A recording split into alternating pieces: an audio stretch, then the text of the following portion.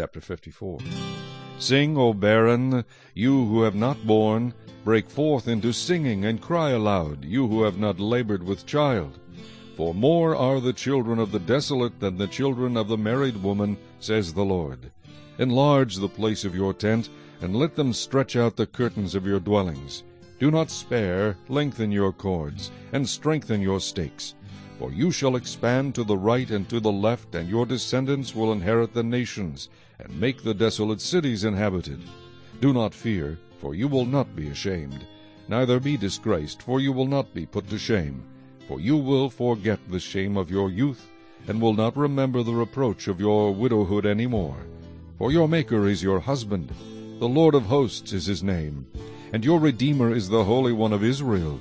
He is called the God of the whole earth.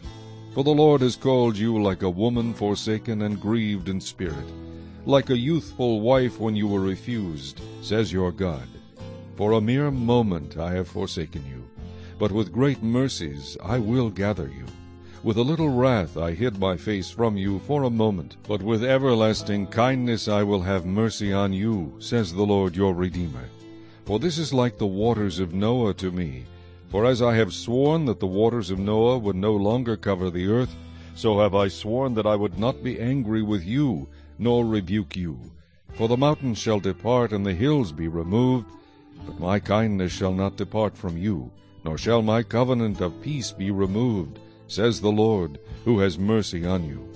O you afflicted one, tossed with tempest and not comforted, behold, I will lay your stones with colorful gems, and lay your foundations with sapphires.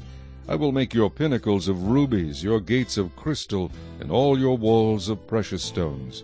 All your children shall be taught by the Lord, and great shall be the peace of your children. In righteousness you shall be established. You shall be far from oppression, for you shall not fear, and from terror, for it shall not come near you. Indeed, they shall surely assemble, but not because of me. Whoever assembles against you shall fall for your sake.